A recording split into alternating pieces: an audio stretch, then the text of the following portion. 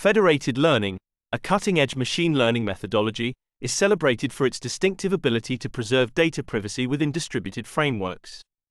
It primarily operates by collecting model updates from clients through a central server, while abstaining from accessing raw data directly. This dual benefit of enabling concurrent model training and safeguarding user privacy has accelerated its adoption, especially in light of escalating privacy issues.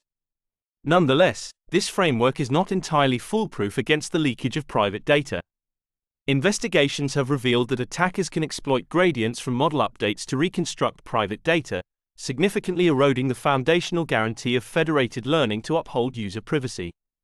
Given the increasing concerns about data security and its ethical implications, gradient-based privacy breaches have garnered significant attention. Such investigations focus on two primary avenues. The first relies solely on gradient-based attacks, proving efficient with simpler datasets and networks but faltering with intricate large-scale content. The alternative leveraging gradients and auxiliary conditions, effective in handling complex datasets and networks, yet necessitates additional stringent conditions.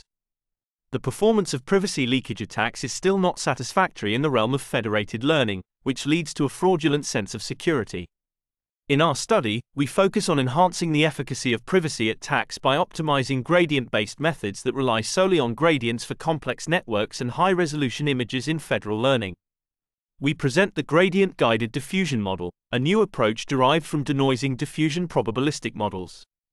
The process starts with clients sending gradients to the server, which then guides a pre-trained DDPM with these gradients to regenerate images.